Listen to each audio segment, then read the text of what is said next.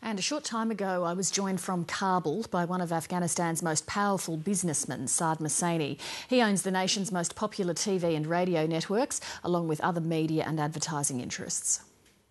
Saad Mohseni, what impact do you believe that Rabbani's assassination is going to have on the peace negotiations with the Taliban? Well, I think that it will either stop it completely or suspend it for a period. I think that's what certainly the Afghan political establishment is expecting from the president. He's due to speak to the media today, so we'll find out soon enough. What would make the difference, I guess, between a suspension and stopping it altogether? What do you think needs to happen? Well, I think it's going to be very difficult for the president to justify doing what he's been doing over the last year or so if it's not going to, provide us with any results. They seem to be, going backwards in terms of security and discussions with the Taliban. The Taliban are certainly not in any way more positive vis-a-vis talks.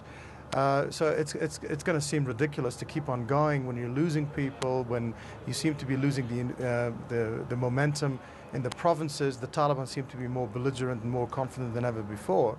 And also, it's going to be very difficult for the president to justify doing this with his political partners, in particular the non-Pashtuns who've been within his coalition for the last 10 years.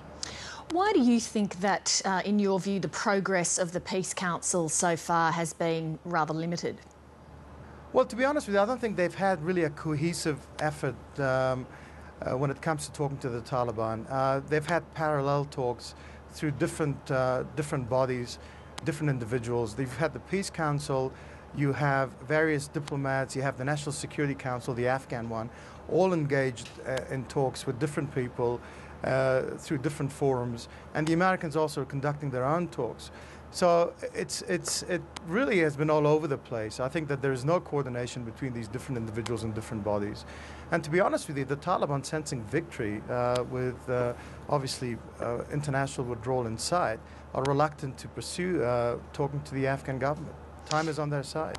The Rabbani assassination is the latest in a string of pretty spectacular attacks in Kabul recently. Are these things coordinated, and if so, who is behind them? Well, I think a lot of people assume that ultimately the buck stops with the Pakistani military and its intelligence arm, the ISI. Obviously, the Taliban is seen as an instrument of the ISI. So most Afghans, and of course a lot of internationals nowadays as well, are blaming the Pakistani ISI for obviously coordinating some of these terrorist acts. I mean, that's what we could call them, and they've been on the rise over the last six or so months. They've really upped the ante, and I think worsening of U.S.-Pakistani ties have also contributed to increased violence in Kabul as well as the provinces. When I last interviewed you about a year ago on Lateline, you spoke about the endemic official corruption in Afghanistan, that people in senior levels of government there aren't held accountable for what they do, that they think they can get away with anything. Have you seen any improvement on that front over the past year? Not really. And why do you think that is the case? Well, a number of reasons. I think first and foremost, I think the government and its key leaders don't recognize and acknowledge the importance of governance, the importance of being held to account, their responsibility when it comes to the Afghan public and their constituencies. They have no sense of urgency in dealing with these important issues. And also because the international backers of this government haven't really taken advantage of the leverage that they have with the president and his cabinet. You spoke before about the Afghan security forces. How far away do you think they are from being able to actually manage Afghanistan's security to a satisfactory degree?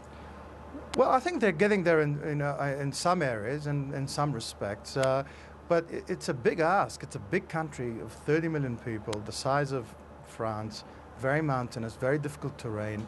It's going to take at least another decade before they're up to the task.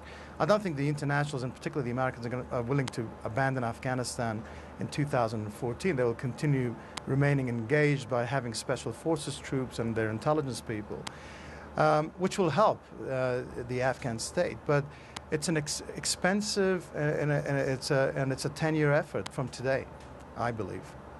Saad Mohseni, thank you very much for making time to speak to us today. Thank you. And I'm sorry for the satellite interference in that cross. It is coming all the way from Kabul after all.